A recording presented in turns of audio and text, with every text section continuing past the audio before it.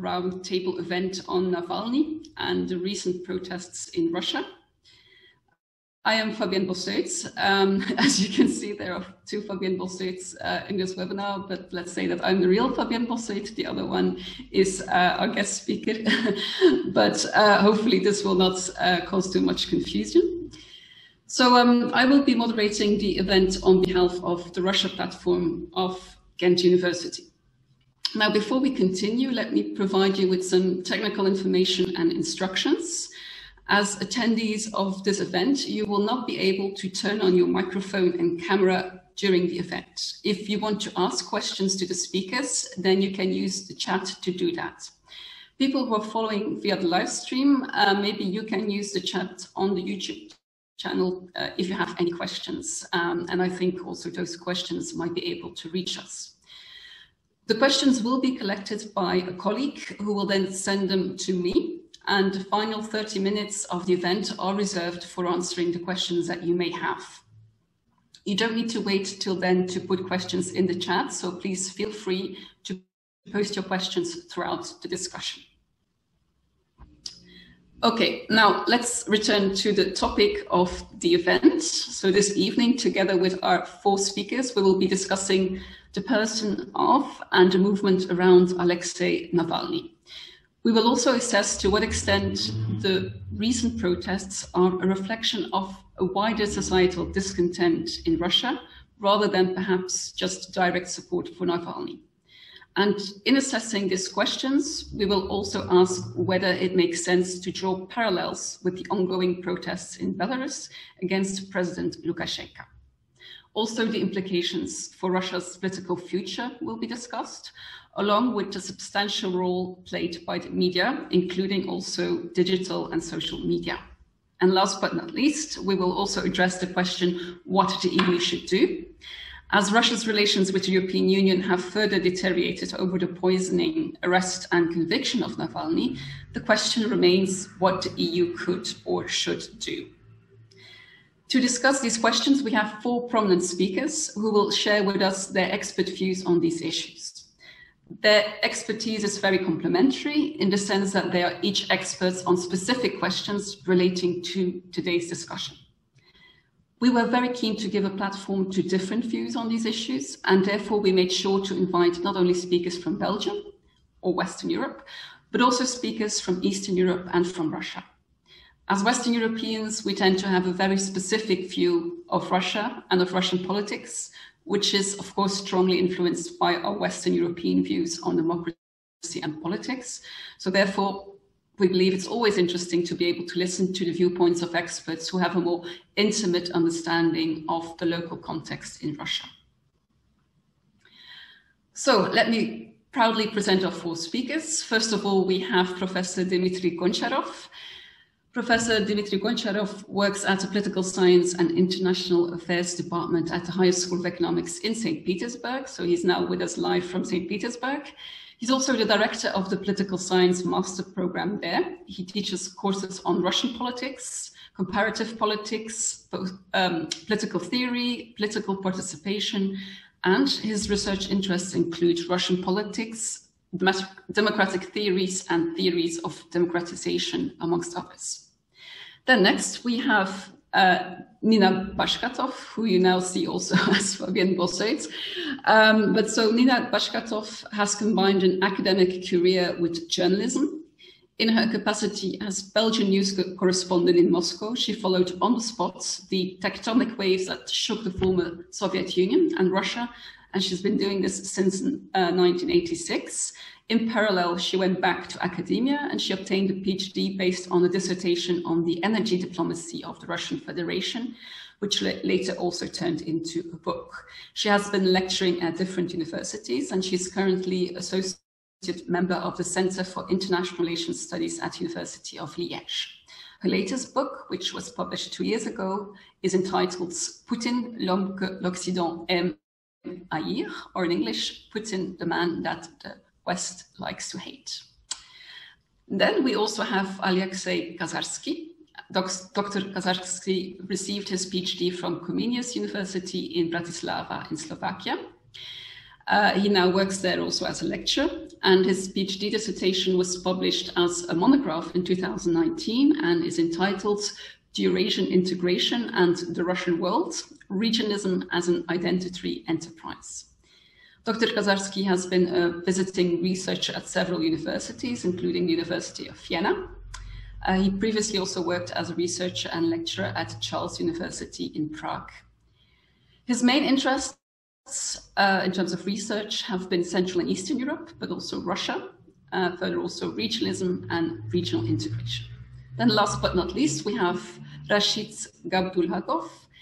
He's a PhD candidate and lecturer in the Department of Media and Communication at Erasmus University in Rotterdam in the Netherlands. His research focuses on digital vigilantism, meaning citizen-led justice manifested online. He also works on surveillance and social media affordances. He has recently co-edited the book entitled Vigilant Audiences. Now, without further ado, let's start the discussion.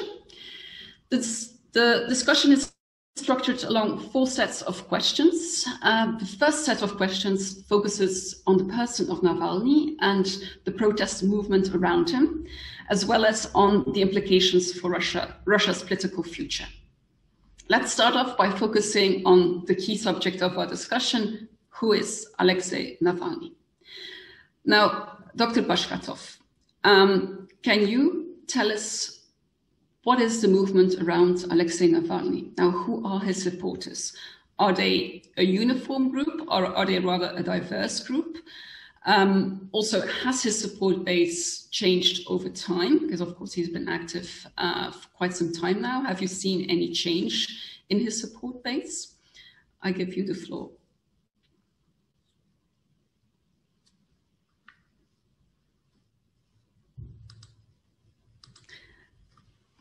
You're still unmuted. You'll have to unmute yourself.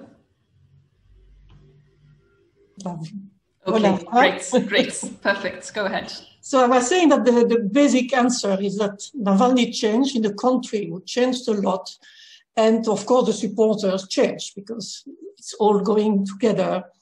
And I think that in the evolution of Navalny, I will point the fact that he saw, I think, with an acute political sense, that the old liberal opposition was not a tool to change the regime, and more importantly, because he's terribly ambitious, what is absolutely normal for a political figure, that he can never get out of this world where people were embittered in big ego discussion, who would be the leader, who will not be the leader.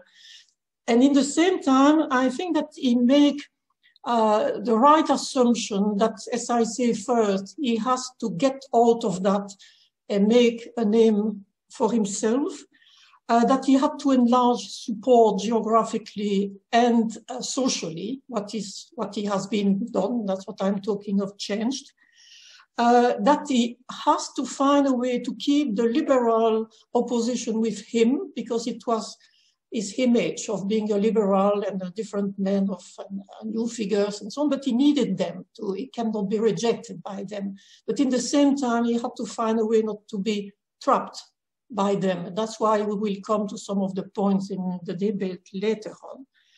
And I think he has also the assumption, the real one, that with the world today of communication, that we will talk a lot with Mr. Gabdulhakov, he has to be seen as a figure in the West too, because after all, the other countries, they don't care much about who is the president of Russia, is something from the West.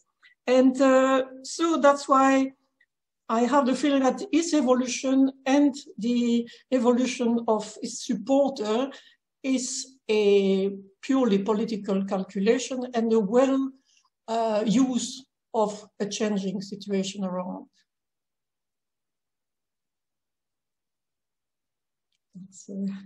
Thanks. So if I might continue along that question. So what views does he then actually represent? So we know that in challenging President Putin, he focuses mainly on anti-corruption.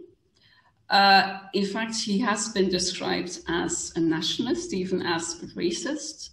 He's also been criticized for supporting the annexation of Crimea, although he seems to represent a middle ground in that regard, because actually he demands a second real referendum to take place in Crimea. He's also considered to be rather, well, racist towards migrants coming from the South Caucasus and Central Asia. But we do know also that these comments date back from 10 years ago. And in a recent article in the New Yorker, a commentator has described how his views have been evolving and have been changing over time. So how do you look at that? So what are really the views that he represents at this moment, let's say? There are different points in the question, so I will answer differently. I think that the anti-corruption platform, it's something that I am personally, as a political scientist, I'm very suspicious of the sustainability because it's a good way to mobilize people. But we have seen through so-called street revolutions in the Middle East, in Latin America, everywhere, that the border between anti-corruption move and populism, as we call it today, without giving a proper definition, but still, it's very narrow. And I always think that you cannot build, especially in a country like Russia, where you are lacking basis, you cannot build a purely platform for political movements and parties based only on, not only on corruption, because all the Russians know that they are living in a corrupted country, like many people in the West too. But it's based, in fact, it's when the goal is to build a new society, trust with the authorities, trust with the institution.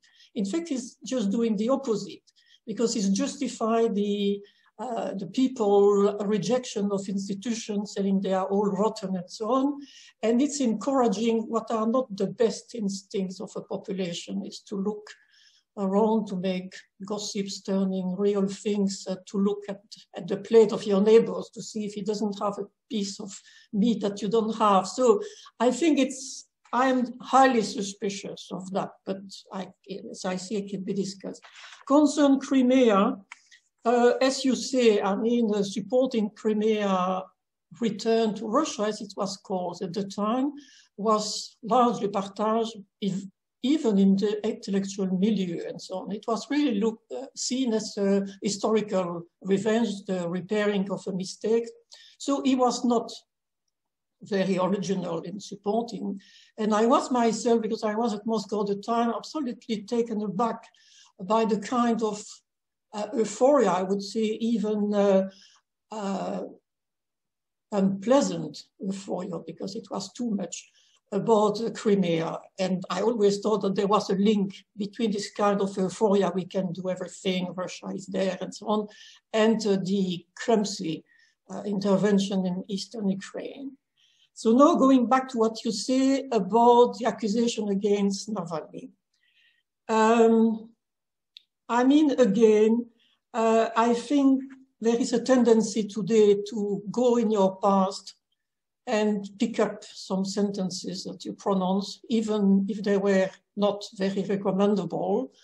So that's a kind of a path with no use and abuse, because now you are people who have, coming back with something they made when they were teenagers. I mean, there is something unhealthy in that. So does it mean he's racist? I mean, it means that he's, I think, a terrible opportunist, and it's more dangerous because it means that he seems that he's ready to defend even unpleasant and use unpleasant slogans if he believes that it's gaining support.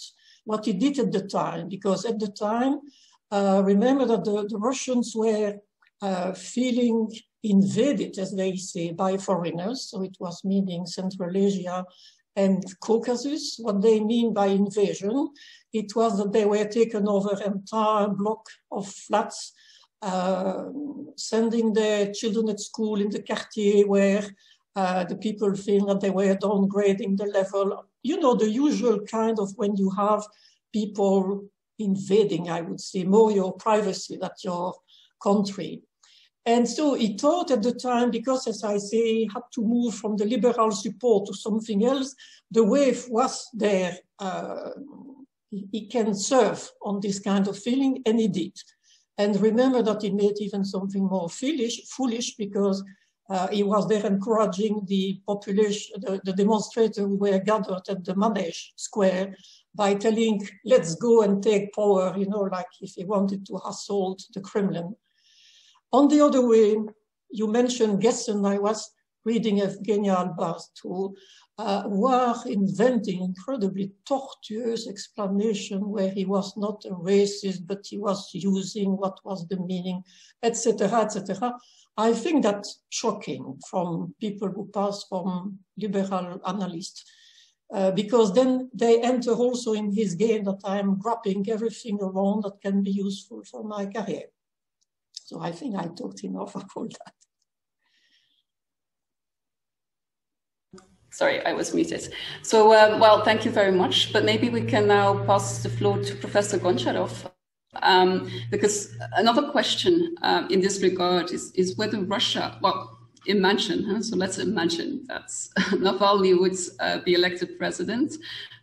Would Russia really be following a different path with Navalny as president?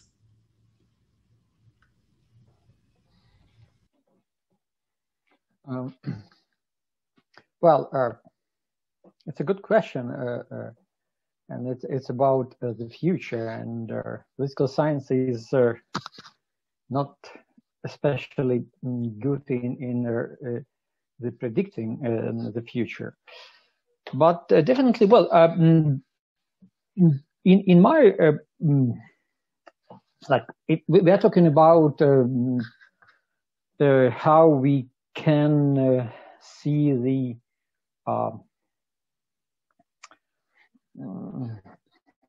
what kind of mindset Navalny is having now, and what kind of political project he can shape based on what he is now, and based on what he's doing now. And actually, I have quite a, well, despite all these past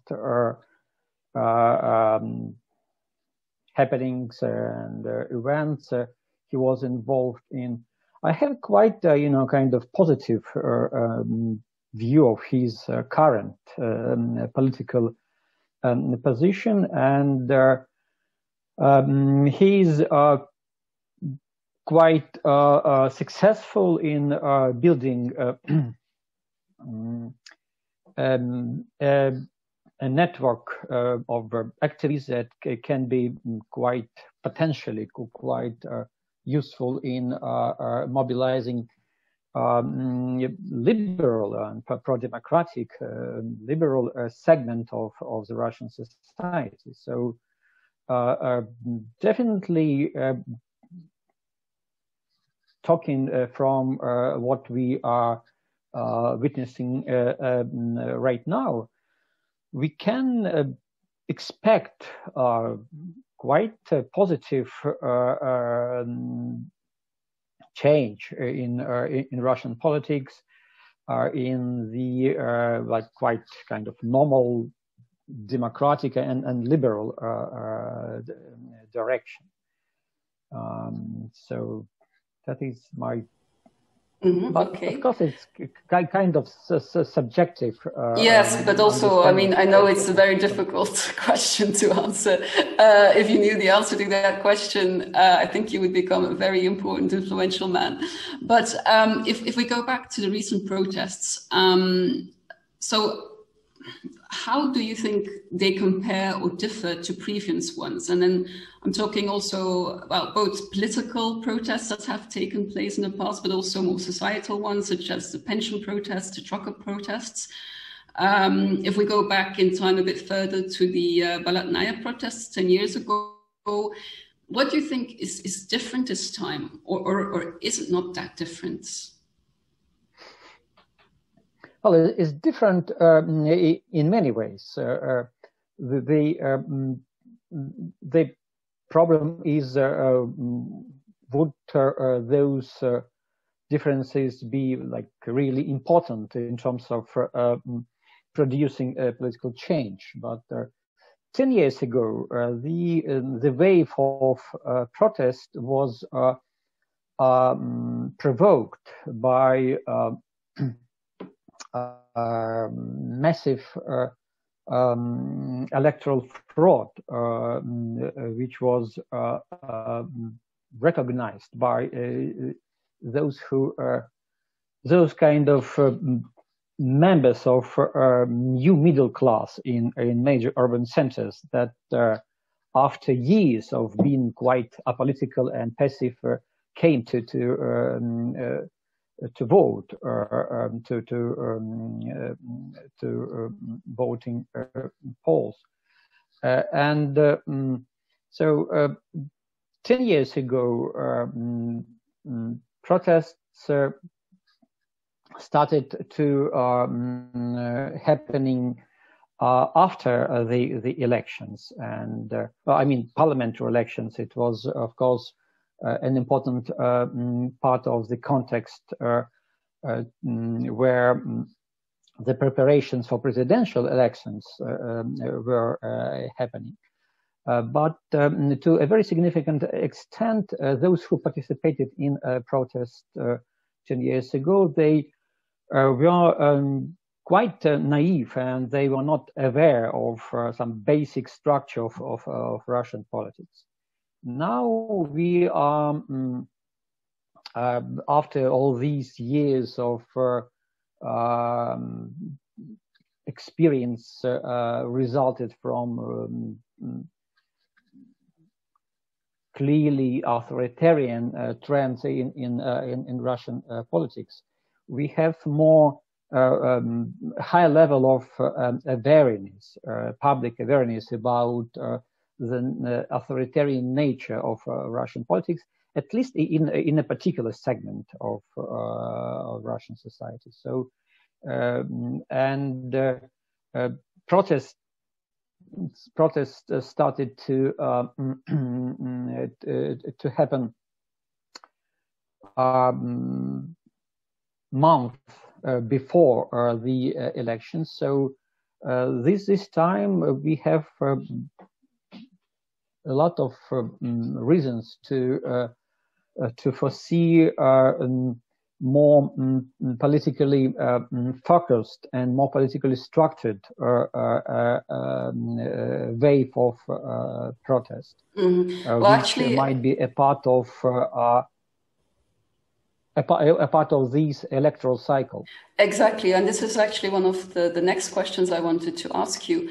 So if we look at the potential of the recent protests and well, let's say their sustainability in the next months, especially in light of the upcoming parliamentary elections. So then the question is, well, could the protests that took place recently and let's say the broader public discontent, could they influence the upcoming Duma elections? And if so, how? Well, definitely they are already affecting the nature of these particular electoral cycles. So actually, the electoral cycle has begun already, and it definitely all these events, and I guess like a strategy or a mobilization, which still are to be revealed by people who are around Navalny in FBK, his anti-corruption foundation. Definitely, the fact that protests will be combined with a number of electoral strategies which were invented and suggested by Navalny and his entourage. And all these will give like a significant strength to this particular wave of election of protest. Okay, thank you. Okay, well, I would like to give the floor back to Dr. Bashkatov. Well, so building on further on this discussion, well, the so-called Crimean consensus that was there, so the political unity that we could see after the Crimean annexation, well, this consensus seems to be eroding. Do you think that the current events or the recent events in Russia are perhaps a sign of weakening of the so-called Putinism in the country? And then what does Navalny's arrest and also the use of force against the protesters tell us about the state of the Russian domestic politics? And also what does this tell us about the legitimacy of Putin's regime? Could this popular wave of discontent come as a serious challenge to his rule? It is certainly a challenge because he's not used to that. The proof is the way the regime is reacting. I mean, it's a regime who never knew or even tried to learn how to open a dialogue with people who were different.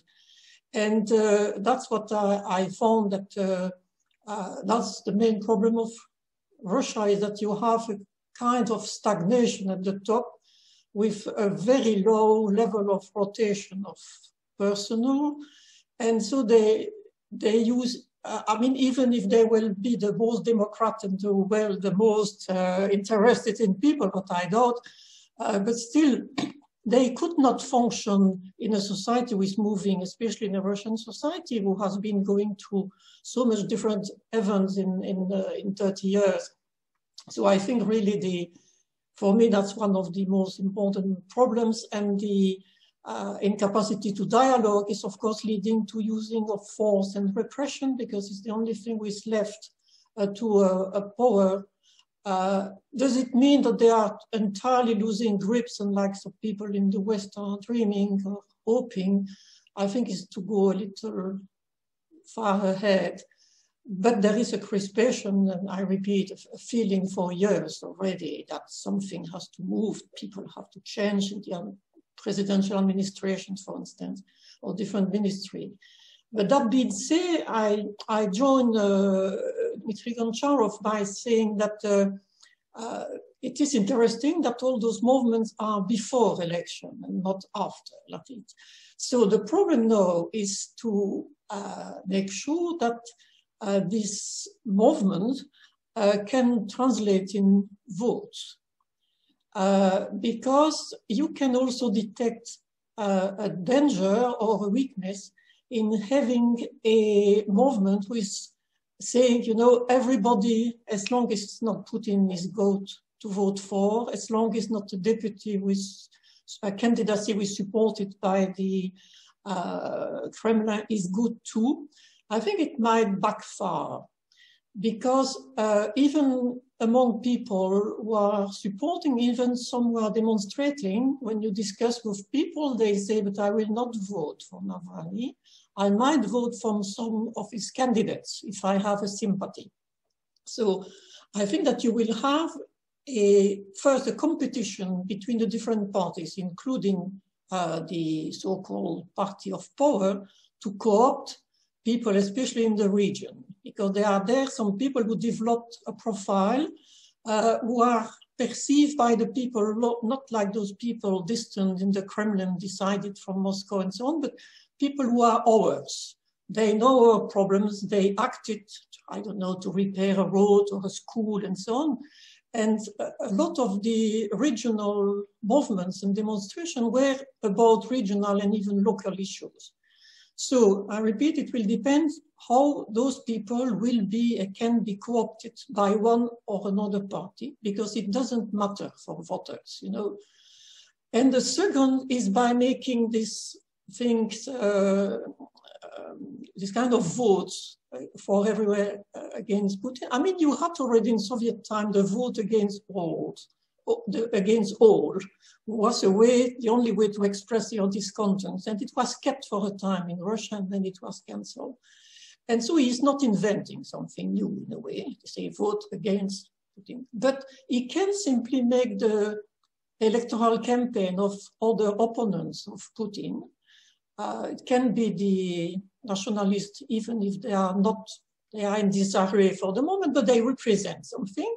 And the communists, of course, because I don't know if some people who are more in contact than me with young people, but I'm astonished how among, for instance, young political scientists, you have not a nostalgia of the communists, but a feeling that liberalism, that it has been presented, is not enough. And so, again, the communists are divided today, including about the support to Navalny, but they are there, they are they are well identified. It's not a link with the past. It's, for me, a projection in the future that you don't want to be a copy of the liberal reforms of the Yeltsin regime.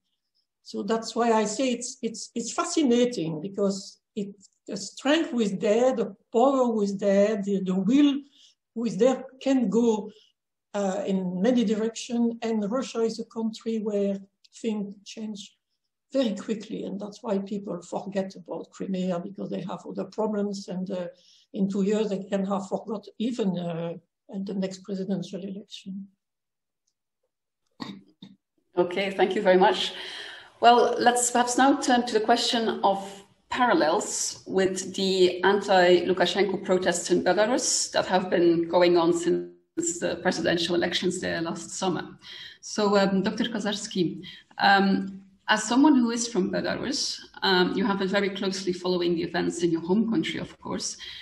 Could you then tell us what parallels, if any, could be drawn exactly between the recent events in Russia and the protests that are still taking place in Belarus? Or do you think this is perhaps not a question that can or should be asked? Okay, thanks. So thank you very much for inviting me, and I'm very glad to be part of this great panel. I'll answer the question. I think it is worth answering, but I will add one remark on Russia to what Nina was saying, that things change very quickly in Russia, but I think they tend to not change for a very long time and then change very quickly. That's the typical Russian pattern, I think.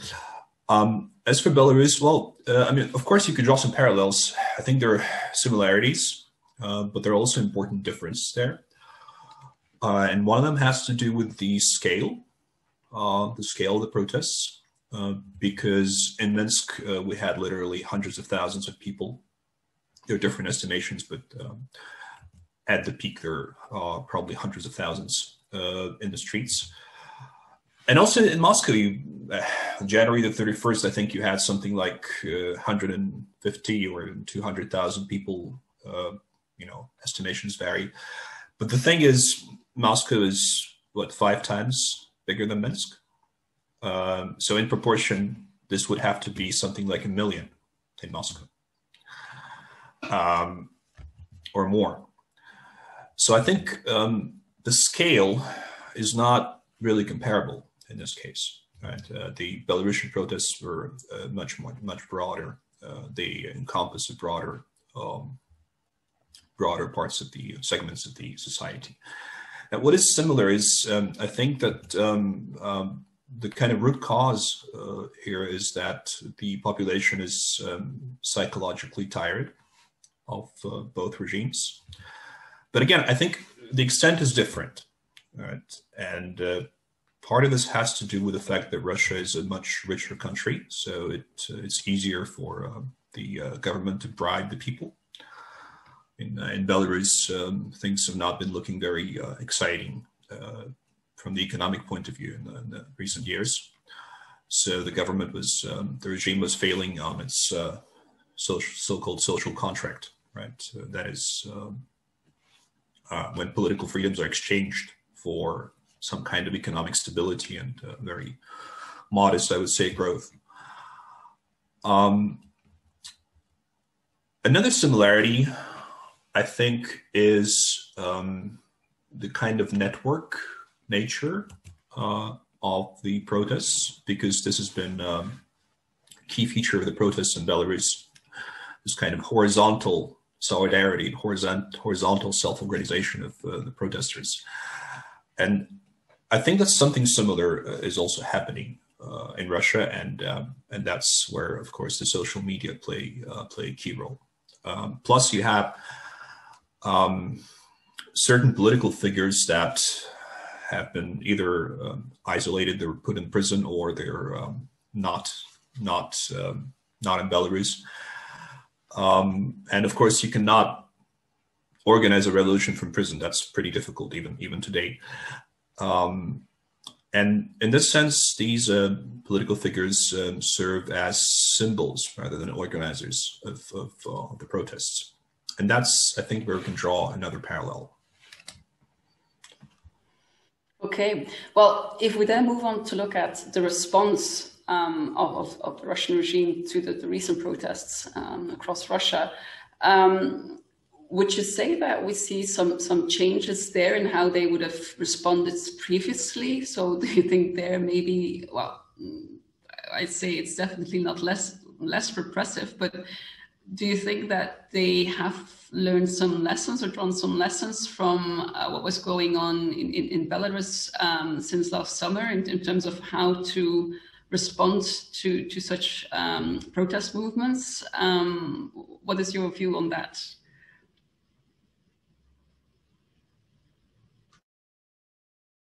Sorry, I muted myself. Well, there's no doubt that they're watching this very closely, that the Kremlin is watching the events in Belarus very closely, right? So there is a number of phobias, right, that the Kremlin is known to have. But again, I mean, I think there are similarities and differences, because in Russia, it is true that there was an unusually brutal crackdown, right? And unusual for Russia, not for Belarus. And some people they're saying that this kind of reminds them of Belarus, of Minsk, that this is in Minsk and Moscow, as they call it. But again, I think the level of violence is different. I mean, Belarus went through a real hell in August, and I mean, this is a terrifying figure that in the UN Human Rights Office, there are several hundred complaints about torture in custody, right? That was, and that's not something we're seeing in Russia, and hopefully something we won't see in Russia. But on the other hand, I think the Russian regime is definitely learning from Belarus, and I think the main lesson is what you may call preemptive brutality, right? So you had these very worrying symptoms, like some people are saying that for the first time in Russia, electric shockers were used so massively, right?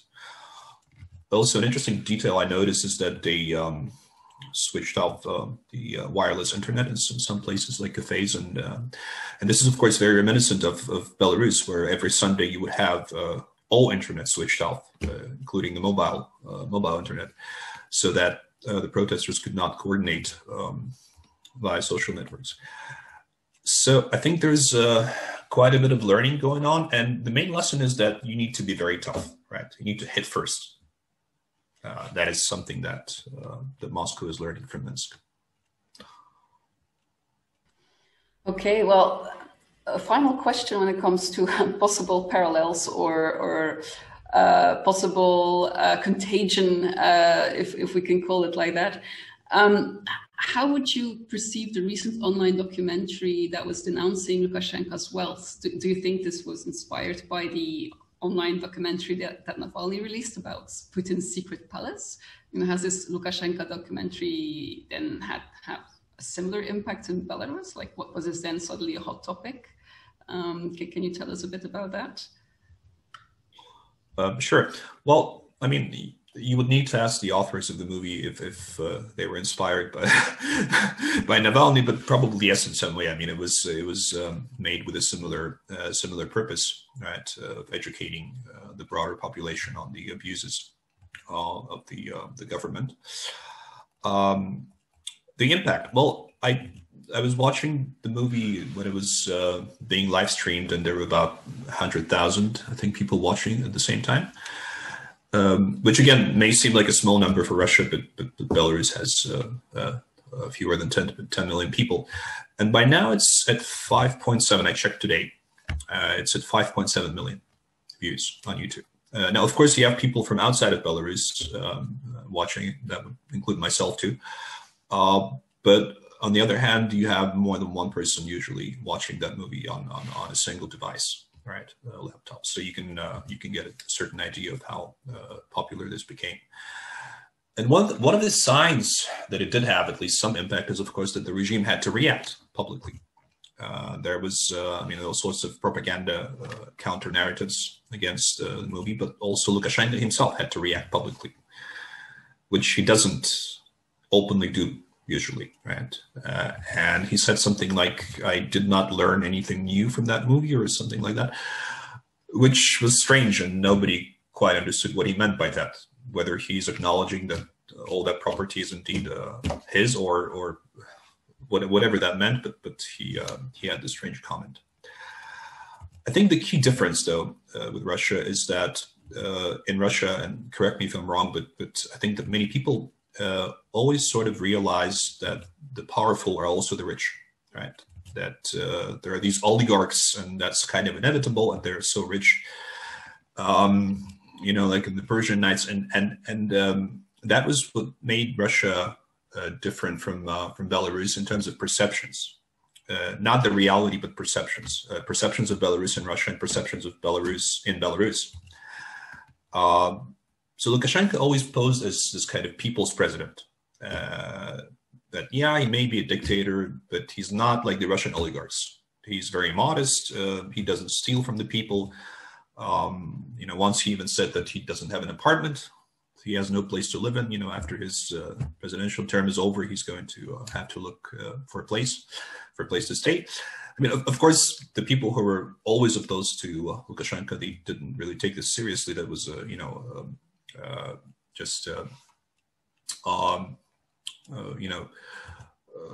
another reason to turn on the sarcasm. But you have a lot of people now who were apolitical previously, and they were involved in politics in 2020.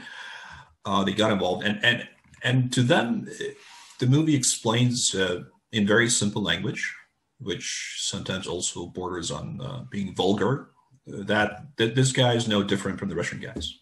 Okay, maybe he has less money, but the principle is the same.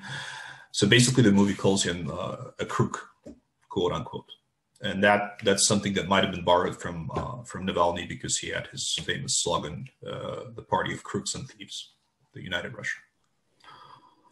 Okay, well, speaking of digital media and the impact of digital media, let us now turn to the question what role media, including social and digital media, have been playing in the recent protests in Russia. And so for this, I now turn to our fourth speaker, Rashid Gabdulhakov.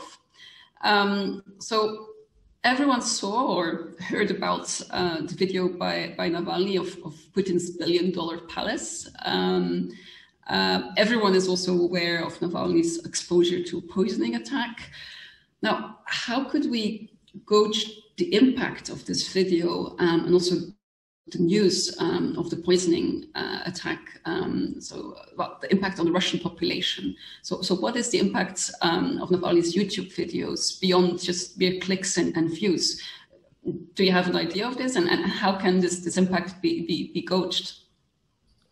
Thank you, Fabian. Good evening, everyone. Great pleasure to be here and be part of this discussion. Well, I think a couple of immediate reactions. Everyone, but not everyone, right? Because evidently, and I will bring in some stats from Levada Center on the domestic views in Russia. But of course, the second reaction is to having this discussion beyond likes and clicks and shares. But for me, these are important artifacts, right? As a media scholar, this is exactly what I look at. And it was unprecedented popularity, 100 million views in the first 10 days that the video was out.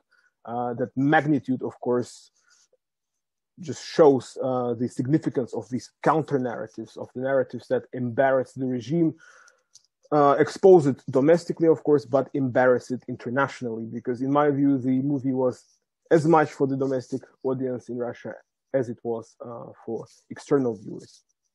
Now, I just checked the video today, 115 million views. So the momentum is going down, but nevertheless, it's quite a bit.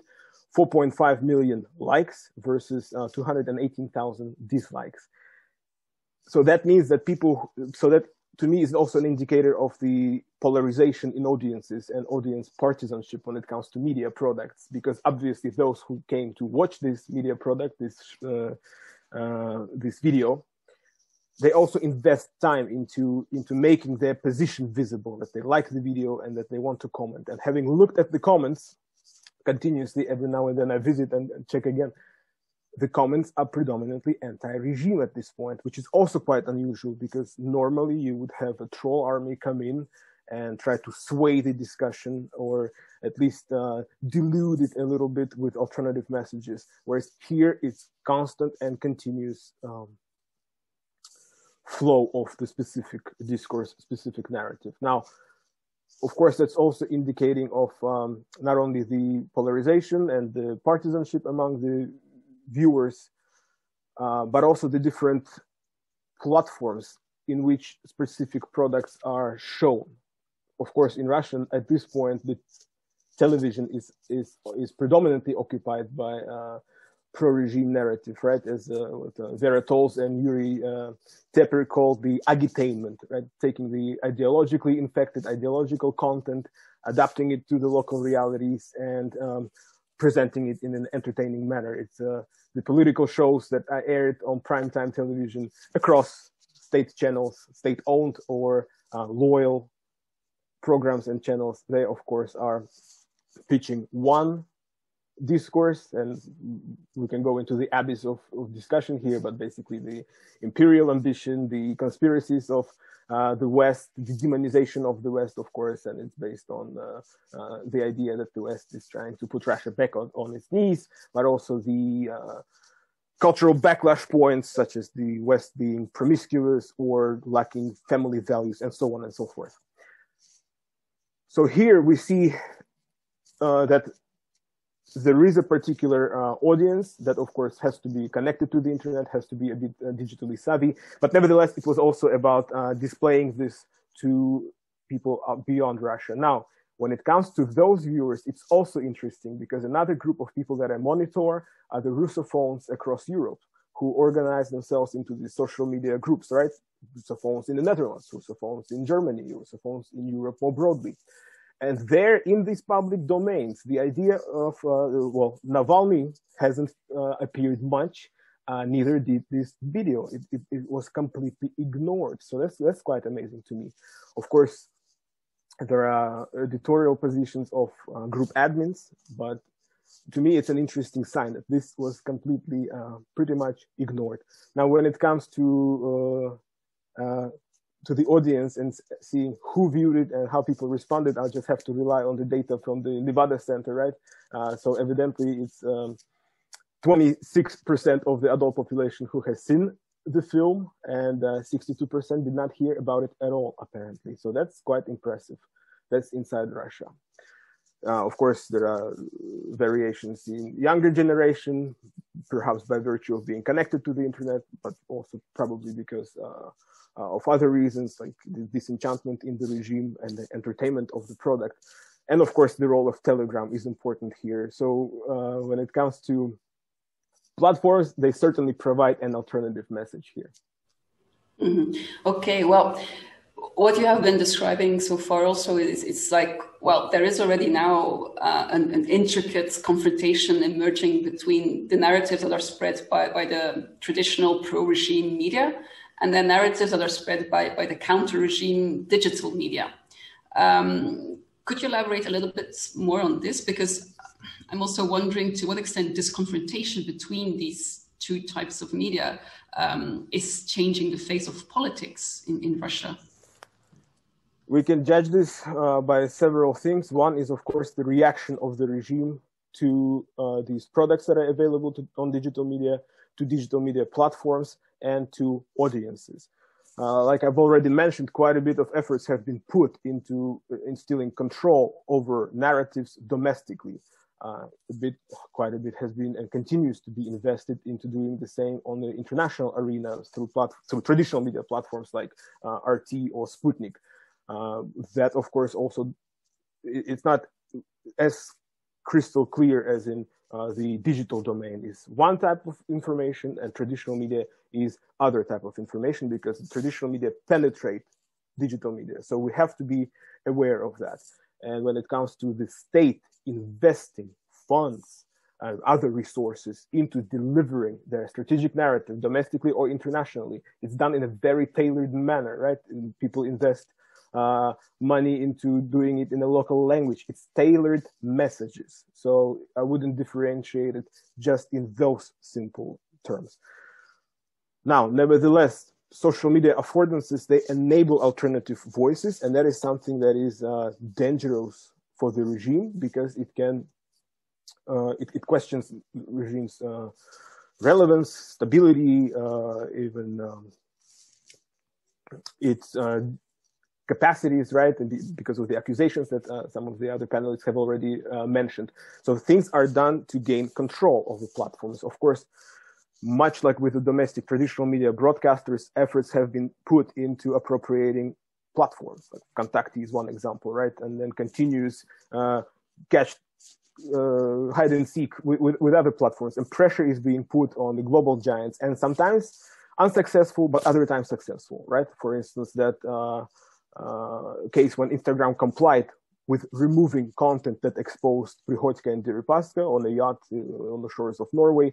Instagram complied and removed this content. So we already see a bit of compliance. There was a whole brouhaha, of course, was trying to block Telegram, while even the MFA continued to use Telegram, right? And recently, the slowing down of Twitter. So the regime is playing with platforms, seeing what mechanisms of pressure can be applied. At the same time, of course, pressure is simply applied on users and has been applied. That means that there is concern in what type of information people are exposed to. Since 2014, a wave of amendments to criminal code articles, right? 282, 280, 354, 148, and people getting imprisoned for extremism, propagating fascism, spreading inter-ethnic and inter-religious hatred for likes and shares on social media.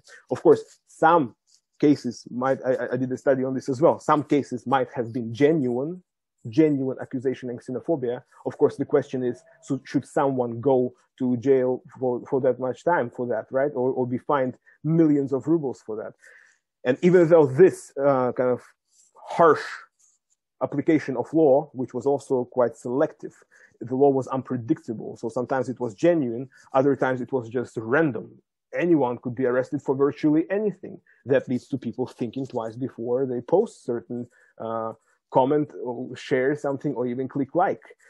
That is, of course, designed to instill a bit of self-censorship here.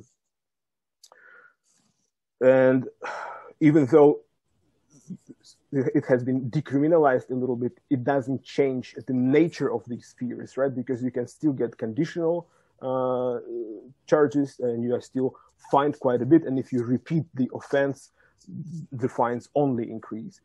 So there is an attempt to build this kind of Chinese-style firewall, but because it's too late in the process to do this technologically, and there are not that many resources at this point, alternative ways are being sought. One of them is the application of crazy law, bizarre law. It's really bizarre. It's selectively applied, and anyone can be arrested for anything. If there is a person who needs to be arrested with the current conditions, any activity online can be tied to this law. Okay, well, thanks. This is extremely insightful. So But if we now, for now, leave aside the discussion on the role of the digital media versus the traditional media and so on, we will come back to that in the Q&A because I've seen already some questions about it. But let's now focus on our fourth set of questions, also the final set of questions that we will discuss at this round before we open the Q&A. That is, what could or should the EU do when it comes to the recent protests that have been taken place? Dr. Bashkatov, I would like to come back to you for this question first. Now, we all know that EU-Russia relations remain at an all-time low. Recently, they basically further dropped. And this was, of course, because of the poisoning, the arrest and the conviction of Navalny. Now, what did the EU do in response? Well, the EU then imposed further sanctions. Do you think that this will have an impact? I mean, a further deterioration of the EU-Russia relationship? Or do you think, well, the relationship is already so bad that at this stage, imposing sanctions will not necessarily affect this relationship? Well, you know, the EU, they need to make some gestures. They like that. And to say that something can deteriorate is very difficult to see how, because we have been going from bad to worse. And somehow, somewhere, there is no definitive breakup because nobody needs it and wants it and will do it. You know, it's for years that I'm starting lectures about the EU-Russia relation by saying, as last year, I can tell you that we start with the terrible relations, and it's going on and on and on. And I think you have to go back to the basis of the problems. And I would say there are two main. One is that, the global one is that no partners never knew what to do with the other. They knew they had to do something, that they were sharing the same continent, that they have somewhere some interest in keeping this continent not too poor and not too unstable. That was it. So on the methods, there has never been further discussions. And then from the Russian side, you had, I think, a kind of looking down at EU, not in the beginning, because in the beginning, it's always like that in Russia. They were all besotted with Russia and European values and so on and so on. And then, of course, they are faced with reality and the part of a lack of knowledge also at the time when it deteriorated about what were the functioning of the EU. Because many things that they were accusing the Europeans were in fact linked to the fact that they didn't read the treaties. Of course, they are not the only one, but that they didn't have a deep knowledge about the complexity of the European Union. So they tended to say, you know, it's bad will. In fact, they don't want to have relations. They don't want to consider as equal partners, and so on and so on. And then there is also the basic difference that Russia has national interests like the US and that EU don't. So they invented this thing that now they are different of the others because of the values, but I'm sorry to look a little cynical, but when you are confronted with real problems of real risk of deterioration up to a certain point, I mean, values are something that you accommodate it, and it's very easy because it's not written black and white. You know, you can say human rights and so and so. And in which order do you serve them? You see, there is a lot of misperception who has been there on the basis. And now you have also to put in the picture that Russia has very often been used when there were division and that nobody wanted to take a lead in something too strong. And then there was this slogans, let's not Putin divided us. I mean, everybody heard that for 1,000 times. In fact, it was hiding a kind of impotence and also the fact that bilateral relations were continuing despite the EU level decision. and that Russia, of course, had all interest to deal at bilateral level because it's more efficient. If only you forget all the attempt to divide the EU and so on. I mean, EU is divided without the need of Russia. And then you have the confusion, is another element that I would ask now, is the question of the US. I mean, the pressure of US on European decision-making process is huge and it's not transparent. And that's one of the things frustrating perhaps the Russians, but certainly the Europeans. And now you have this declaration, you have this big hope, Trump is gone, and now we have a complete change. And then we had to face again that America first is under the Republicans and the Democrats, and that we have to cope because they can divide it for the interests of the United States. And then you have this declaration of Biden. I mean, what do you do with that? I'm sure that in all the diplomatic circles in EU level, they almost fell from their chairs because it's almost the kind of Trumpist kind of ex-cathedra declaration without even thinking of what he's saying, because he's the president of the United States, who of course has been trapped but a very skilled interviewer with a specialist in foreign policy. But that's showing also a kind of dangerous amateurism, just that we don't have the tweets anymore. So we'll see how it will wait on the European Council of next week when they have to examine the question of sanctions. But I mean, EU is a very late convert to the use of sanctions for political gains. So they have also to indoctrinate almost themselves to consider that more sanction would be a good political tool. And we don't have the American way of using sanction more and more for settling the economic rivalries through the world, including with EU. So that's the pattern. So we'll see what they will decide. Probably some more sanctions, but not meaning much, because I mean the idea of EU is to also, it's like to have your cup and the coffee and everything together without decision. And so the idea is that they want to make sanctions, who will sanction oligarchs who are close to Putin, who were making the regime surviving without touching the ordinary Russians, who will understand how they have an interest to vote for somebody else. I'm sorry, I have more and more difficulty to buy that. Okay, thank you. Well, maybe we can turn back to Professor Goncharov. Maybe it would be also interesting to hear this from a Russian perspective, not necessarily from your personal perspective, but more from a Russian perspective. So I know that you're not necessarily an expert on foreign policy, but nevertheless, it would be interesting to hear from you how Russia has been looking, well, first of all, of course, at the latest sanctions that the EU imposed over the poisoning and the arrest and the conviction of Navalny, but then also about the likelihood that there will be a new alliance again between European Union and the US.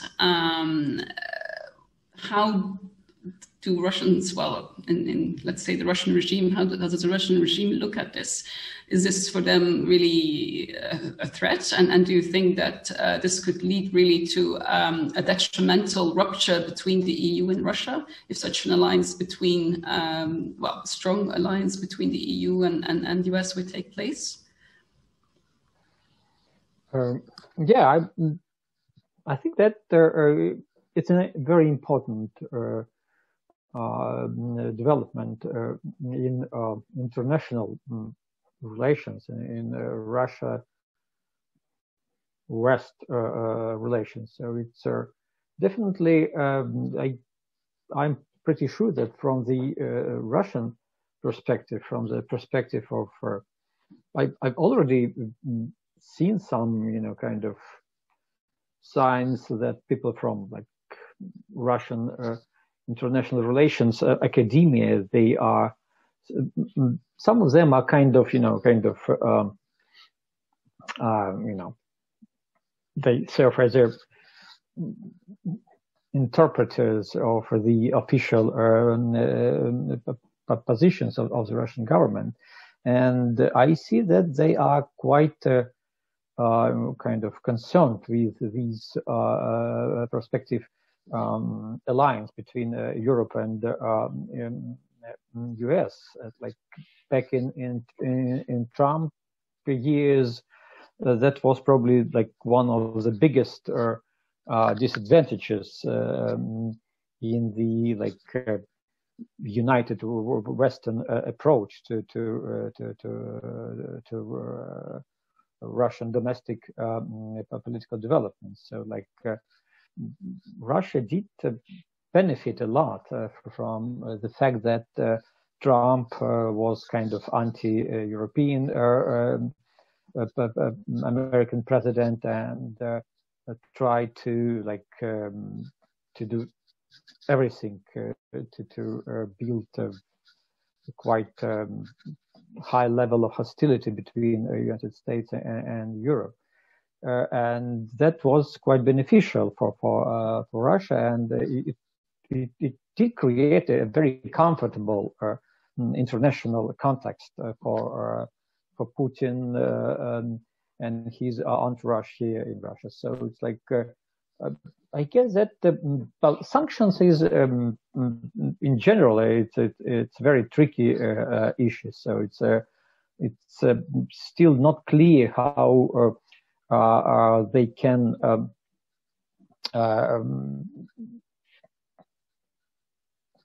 work to produce some change in Russian politics, but the general change in the structure of international relations with a higher level of common understanding and common activities on the side of Russia and European Union might be a very uncomfortable development in the international context for Russian political activity. Okay, thank you. Well, maybe as a final question, then, before we move on and start the Q&A, Rashid, if I may take the honor of asking the final question to you. So following up, of course, still on what the EU should do, or the possible consequences of a new alliance between the EU and the US in terms of the relationship, the future relationship between the EU and Russia. So what about the expression, if you want peace, prepare for war? So do you think that maybe a battle is necessary in order to reestablish more constructive relations between the EU and Russia on a new basis? Or would you say, well, no, there are definitely other less confrontational alternatives that could lead to an improvement of the relationship between the EU and Russia? Okay, Fabian, let me react to this, but also through the media perspective, right? Because we opened the discussion. One of the questions concerned the future, and of course, prediction is quite a bit speculative, but what's known, what's comfortable for people is the past. So in the media, I also see quite a bit of return to the past familiar grounds, as in who we define as enemies, who we define as allies, right? So that familiar ground of the Cold War era, that imperial ambition, the role of World War II, the continuous reminder that, hey, if you dare teach us how to live, we will repeat Berlin, style, and so on. So these ideas are penetrating the Russian media domain. Of course, the demonization of Russia is also something that is present across media in the West. Well, even the way the West, right, framed it, it's like one homogeneous entity, but is it really? Look at the EU. There are countries that are Eurosceptic, and there is also the rightist populist lobby that are in awe with Putin and Putin's regime. So who is fighting whom is a good question, because when you have a war, you have two sides, but you also have the counter forces and counter forces, so to speak. So to me, from the media perspective, the biggest danger that I see is in this demonization of each side, which of course is a product of that political confrontation, but it will echo on the ground at the grassroots level between the people, and it already echoes. So I notice this again, a bit of human everyday perspective is important to bring into the discussion as well, right? I notice it among the students who come from Russia and who carry this weight on their shoulders, right? That weight of the political ambition of the political elites in their country, to which they almost are asked to respond here by their peers and so on. But nevertheless, of course, while demonization is taking place on both sides, the EU has to stand up by its values and has to confront the regime, because with this regime, while Putin is in power, there will be no establishing any form of compromise, unfortunately. So for this, but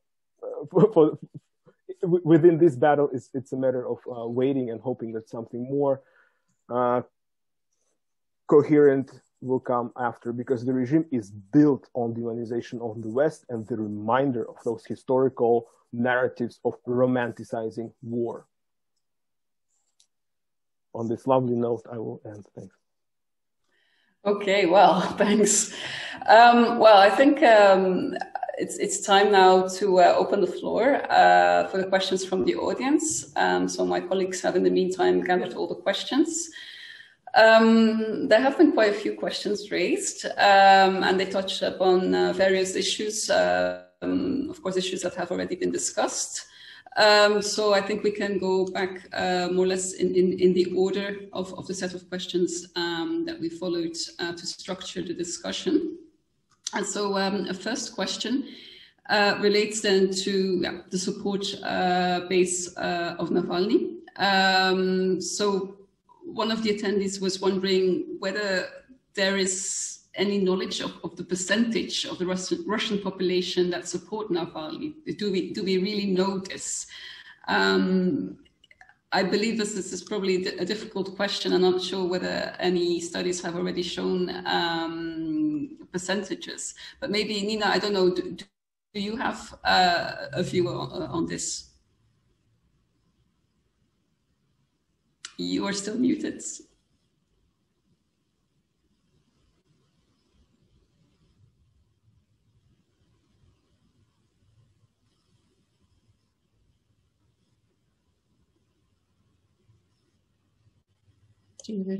Yes, there you are. Okay. So I don't have access to things that nobody had before me and together with me. I think I would add more credibility to what is published from Levada, with probably the most generous that you can have, but also credible. And so he was going for 3-4% to 8-9, but probably Dmitry will know more precise. Okay, so yes, we can ask Dmitry. So do you have a more accurate idea of this? Recent polls, they tell that it's like the approval of Navalny is somewhere like around 16 or 17%. So it's but the public recognition of him increased significantly after this video about Putin's palace, and actually, like now Navalny, he was banned. His name, well, you know, like Putin never, you know, mentioned his name publicly, and Navalny, like even his name was like totally banned from the Russian television. But recently, a lot of propaganda materials started to appear. Well, I saw nothing of that. I have no television in my house, but it's kind of a big deal. that finally television started talking about Navalny, well, of course, in an extremely negative way, but still it helped enormously to boost his public recognition. Yes, well, actually, a follow-up question that was also raised in the chat is very much linked to this. So whether the time that he's now spending in prison, whether that will add further credit to his popularity. But I guess based on what you're saying, yes, I guess the answer is yes. Presumably this will give a boost to his popularity even further. Well, not like exactly popularity. So it's like it's kind of a difficult concept. But definitely it has led already to the significant increase in his public recognition and awareness. So people like across all social groups and like across all political identities in Russian This society. is another question. This is actually another question that was raised in the chat and which was specifically for you. The question is also what kinds of segment of the Russian society is now supporting Navalny and the protests? Because yeah, they say that you were referring to this segment, so they would like to know which ones you mean. Well, when we talk about Navalny, it's probably it's not so important like how many people like would support him exactly. Well, because he's a very important and influential figure in Russian politics, but it does not necessarily mean that everyone would vote for him if he runs for the president office. Yeah, this is another question. Exactly, yeah, like whether they would vote for him. Yeah, but he the movement which is behind him,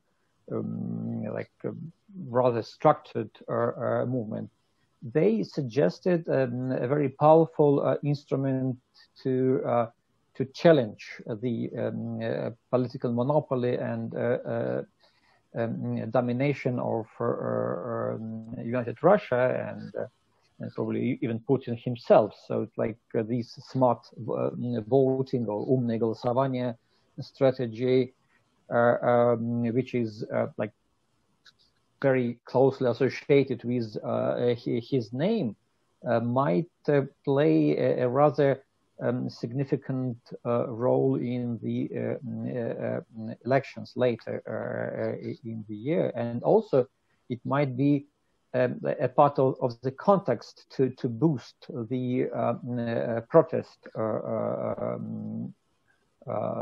wave, which is I'm pretty sure is going to happen later in this year in summer, because it's like all these strategies which are and like actions which have to be taken to implement this strategy might be also used as instruments and strategies for political anti-regime political mobilization across many political segments of the Russian society. Mm-hmm. Okay, Nina, you have raised your hand. I assume you would like to add some insights to what was already mentioned. You are still muted.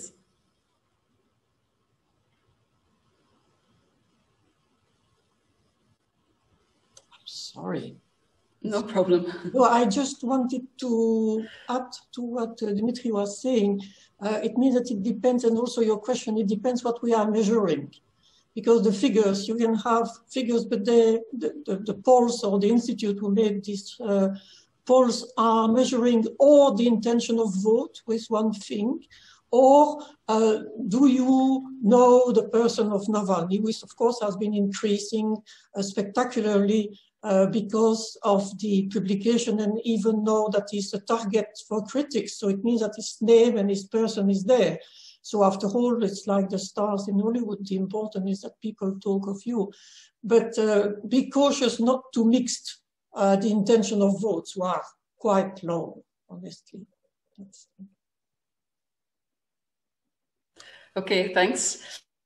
Okay, so then another question which relates to this discussion is, well, still, what about the idea that Navalny is not necessarily supported by the Russians, but that Russians do support or sympathize with his anti-corruption ideas?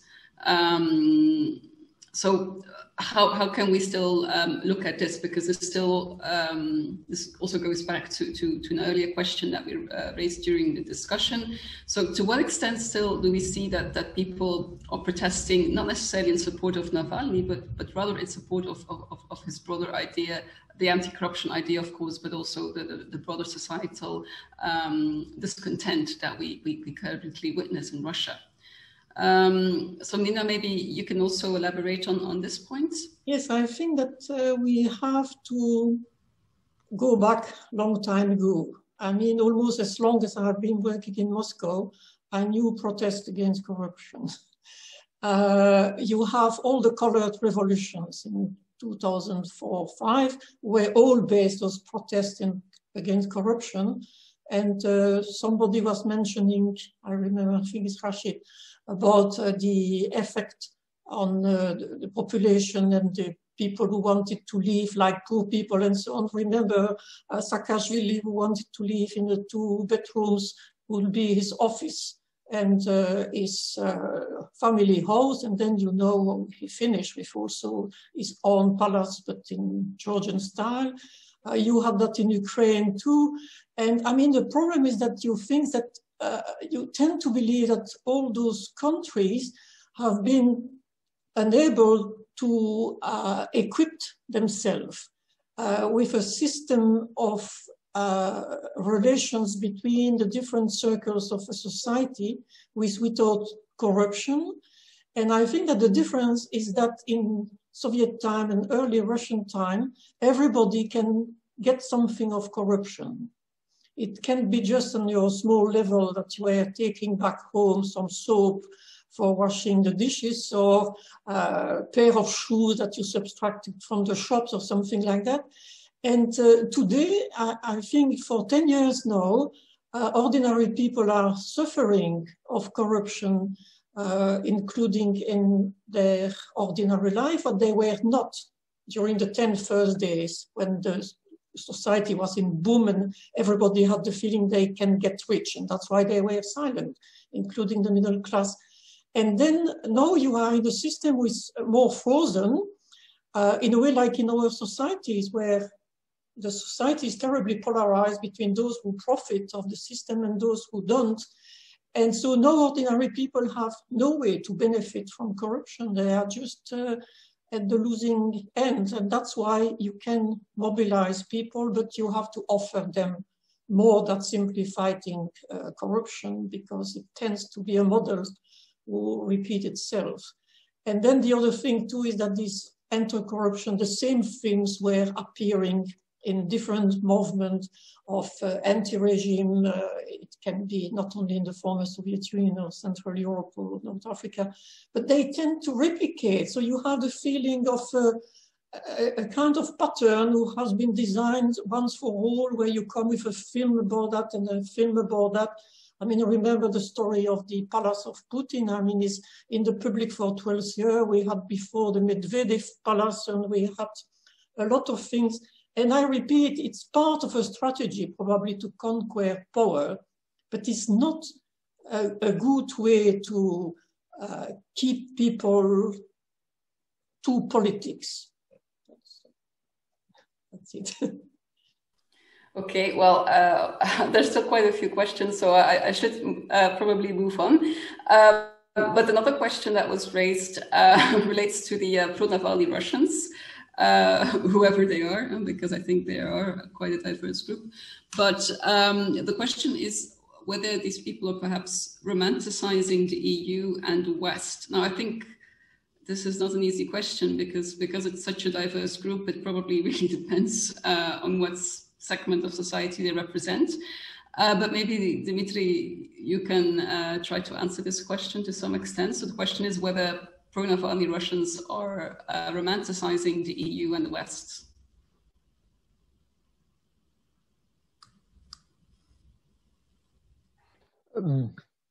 Well, probably to some extent, but I do not believe that this generation is like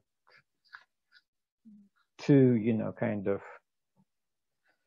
They know how life works in Europe. So, like, especially those who live in Moscow and St. Petersburg, they have most of them, probably all of them, have rather well kind of rich experience visiting, like especially in St. Petersburg. So, like Helsinki is kind of a suburban area to some extent for St. Petersburg. We are closer to Helsinki now than to Moscow in some ways. So it used to be like back in my days as a young man. So when in late Soviet Union we did romanticize, we did idealize life in the West. So we know nothing actually about what was going on over there in terms of some real lifestyles and so on. But now it's not about. I think that people, this generation, and the young people who are members of the Navalny's movement, they are rather much more pragmatic, and they are more concerned with the domestic political development in Russia. So they know basic principles, well, some probably in some kind of idealized way, basic principles of how liberal democracy works or should work. But still, I would not say that they have like too idealized or romanticized view of the West in general. It's quite different generation, more kind of, you know, cosmopolitical. Mm-hmm. Okay, thanks. Well, Alex, I would like to turn to you now because there was also a question about, well, the idea that, you know, Navalny is a creation of the West to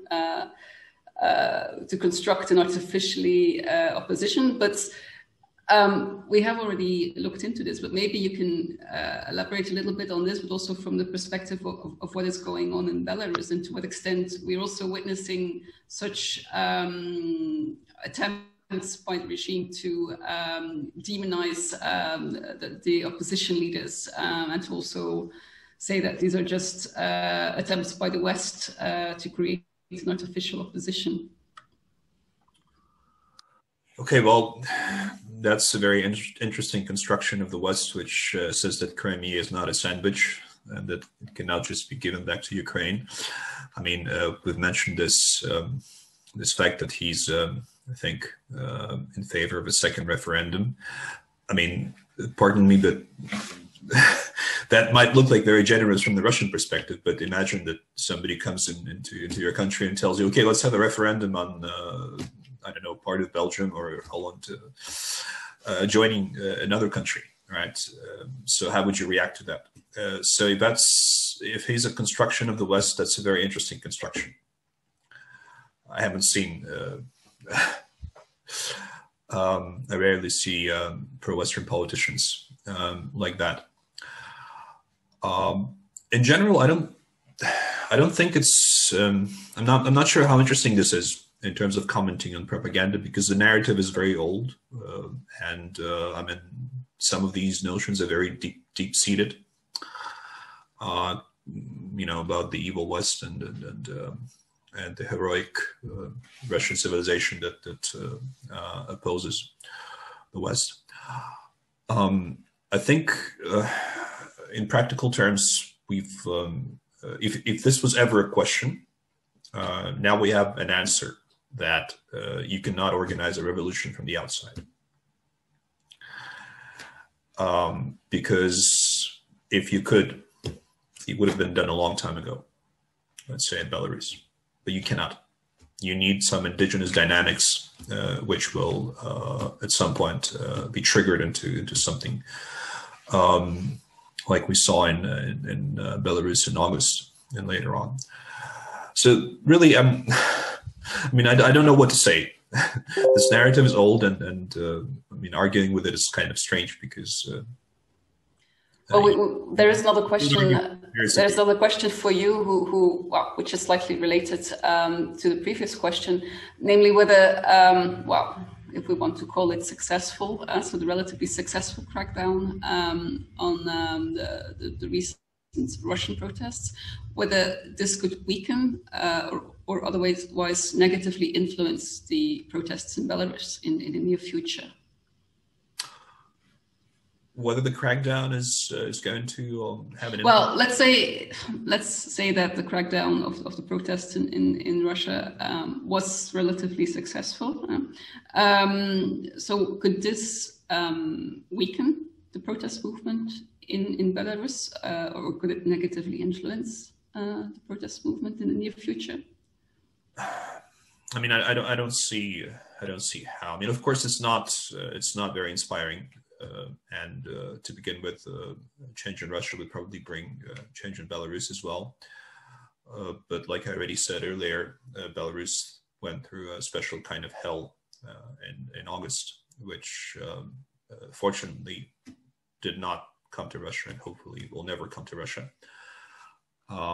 So it's what happened in Russia, the crackdown is a light version of what was going on in Belarus, let's put it this way. So I don't see how it might have a major impact on Belarus. I think the indigenous dynamics are more important, and we shouldn't overestimate, the influence of outside forces. Okay, well then there's also a question for Rashid. So the question, I think, comes from someone who's definitely an academic, because it's written in a rather academic way. But the question is whether the recently imposed rules about online behavior undercut the idea of rule of law and increase the discretionary power of the regime. If so, how will this increased discretionary power affect political and economic incentives or behavior? I see it's a question from our previous director of the Russia Platform, who is an economist. I see. Okay. Rashid, the floor is yours. It's a pleasure. I will answer this, but maybe with again, with a media flair to it, right? It's interesting to frame it in the domain of the rule of law. Yeah, certainly it is the rule of law, but it's a very different type of rule of law. Like I already mentioned, it's applied selectively. That means that the law is an instrument in the hands of those who operationalize it. If we look at some of the narratives for which people receive sentences or fines, for instance, there are some untouchables, right, in terms of themes. One untouchable is protest. If you tweet about protest, live protest, share, you will go to jail. Well, your chances increase, right? And if you do that on Kontakte, your chances are even higher. If you touch the Orthodox Church, and if you touch the Crimea, Ukraine theme, and of course, if you criticize the elites. First, this was kind of just happening as a systematic response, but now it's sealed in the law as well, right? Because of anti-fake news, the law countering disrespect towards the political elites and so on. The way these laws are called is also quite fascinating, right? The freedom of speech law, amazing, or the anti-fake news law. Some of them are actually even copied from the West. So we like the German so-called Facebook law, right? That puts pressure on platforms to weed out fake news or disinformation is now successfully implemented in Russia to silence the dissenting voices. How will that play on the Russia's market? Well, I guess we can talk about the digital tools that are available to people is of no interest to the regime. What is of interest is to silence the alternative voices that are certainly prominent. And we see that some of the affordances of digital media, like the channels on Telegram, they're especially bothering to the regime, and they will be targeted predominantly. And I think one other point I want to make, we have touched upon who are these mysterious Navalny supporters. We cannot, while I'm certain we cannot portray one homogeneous group here, they're different. Some probably support him because they oppose Putin. Some support him because they're genuinely in support of Navalny. He is a politician. After all, politicians tend to have supporters. Let's say there is another group that I want to bring into the discussion and to frame them as a group that doesn't support Putin. So Putin began sort of his reign with instrumentalization of youth, yeah, the movement walking together, идущие вместе, and наши, yeah, ours, the patriotic pro-regime groups that eventually were repackaged into vigilante groups like Stop Ham, Хрущи против, and so on and so forth, groups that used as a facade idea for something happening at the societal level where youth activists are countering societal problems. Now, there is a disconnect at this point between the aging leader and the digitally savvy youth at this point. And the digitally savvy youth now is not like in 2005, 2008. To them, Putin is not an admirable leader. So new efforts will be put into exactly instrumentalizing them, whether by winning the minds and hearts, which at this point is problematic and virtually impossible, or by force, which the latter is more likely. Okay, wow, thanks. Strong language, I would say, but it does bring me to the next question that I have here. I would say it's probably the $1 million question. It's not the $1 million palace, but the $1 million question. Namely, whether in the current political situation in Russia and also the current political system that was created and consolidated over the years under Putin, whether there is really a chance for an alternative and for a more democratic and fairer kind of governance. Nina, I think I will give this question to you, but if you want, you can also pass it on to someone else. But I will first give the floor to you, and you'll have to mute yourself. Okay, there you go. Yes, I do. I think we have to make a difference between another president and another practice and a total change. I think that you cannot expect to have somebody be elected in Russia by being radically different and adopting a radical different position. I mean, Russia will stay Russia, and the Russians, unless the Russians were there, say the opposite, I would believe it, but I always had the feeling that they were asking about, they had the same expectation towards leaders, and one of them being, you know, the great idea that Russia is a great country, that their people are under that their culture. I mean, for instance, to come back to Biden, to say that Putin has no soul. I think that you have to be totally ignorant of what it's meaning in Russians to say that a person has no soul. And so I think we will be wrong. What we can expect, it's, for my money, somebody coming very quickly out of the shadow of Putin, who will be younger, with a different set of mind, with some range of trust who will last at least, let's say, for a year or two, and who would, yes, inspire confidence and giving the feeling that we can restart something. Because I think that in Russia, people not necessarily dislike the person of Putin, but they dislike even not the regime, but what they are living in it. They are a little confused, of course, outside intellectual and academic circles where you can identify more what you want. I think that they want to be treated like normal people, and that when you are abroad, to be Russian is not immediately being asked questions about people in jail and the gulag and so on and so on. That when there is a Russian film which is projected abroad, is not analyzed only in terms of signals against the regime and denunciations of the role of that or that. I mean, there is a need for normality, and I think that Putin doesn't give this feeling anymore. And on the Western side, I think they would be also happy to have somebody who is not controversial, will not go over the top like you had with the transition in the 90s, but will, in a way, give a green light for the West without discrediting itself, to be able to regain some type of relations. And that's why I have some expectation about the result of the parliamentary election, because it can be at least a sign of another rapport de force, and that systematically the parliament will not be used as a rubber stamp because it's dominated by people who owe everything to the power.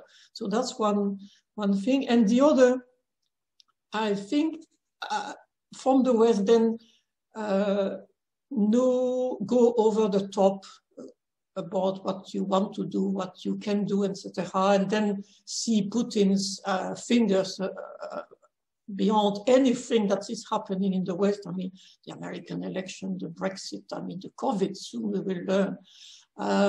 So there is something, a kind of normalization of minds in the West. And then to come back to something that Rashid was mentioning, but the question, if you want peace, prepare for war, I think that EU is now in the temptation, because they are so happy to get rid of Trump, to re-begin this kind of confusion between EU and NATO.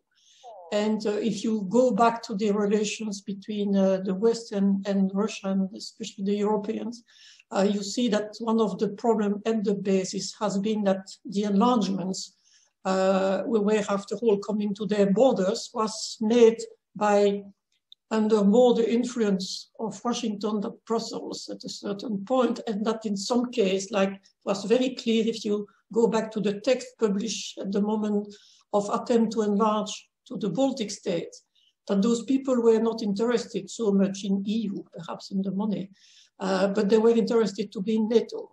And they were putting themselves not in the shelter of Brussels, but in the shelter of Washington.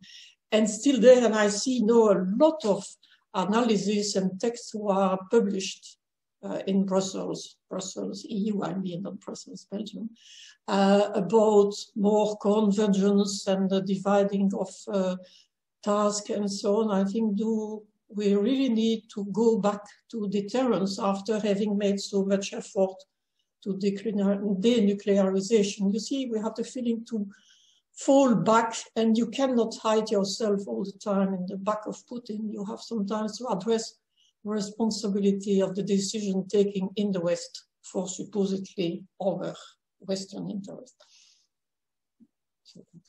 Okay, thank you. There's still, actually, there are questions also relating specifically to the EU and how it should respond to the recent events in Russia. But there are two more questions which are specifically then about Russia's political future. And so the question is as following. So does Navalny really want to run for president? Wouldn't he prefer to just stay in opposition? Because some experts apparently say that he only wants to lead a revolution that removes the power of the current leaders. Maybe Dmitry, maybe you can try to comment on this. Yes, Navalny definitely would like to run for presidency, but of course he cannot do that right now, and probably in the near future. Navalny is a kind of a good political animal, and he belongs to these, I would say, like to the second post-Soviet generation of civil and political activists. So it's like the first generation was a kind of a continuation of rather elite, narrow, kind of dissident movement, like morally driven, ideologically driven. And Navalny belongs to this next generation, which started to grow from the bottom up, and he's a representative of rather broad like not overwhelmingly broad movement in the Russian society, but rather broad movement, like a lot of people is behind him, and also like a lot of people would support him in his political fight in the future. So definitely he would like to be, he's already a leading oppositional figure in Russia, and would like to be a kind of a candidate, presidential candidate in the future. Well, for the next question, I would like to stay with you because, so apparently, according to a poll conducted by the Levada Center, and that was released on 11 March, so very recently, the United Russia Party was polling at just 27% support. Could you perhaps draw some predictable consequences? Whether this very poor result could be confirmed at the September elections? Because that would probably be the end of Putinism as we know it.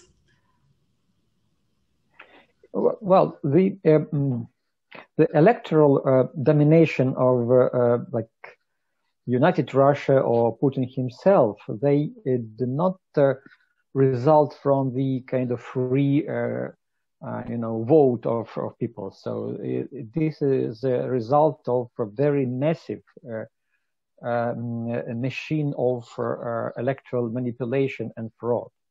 So, and the upcoming elections will not be like exclusion to these rules. So the results of this election will depend on the ability of like regime to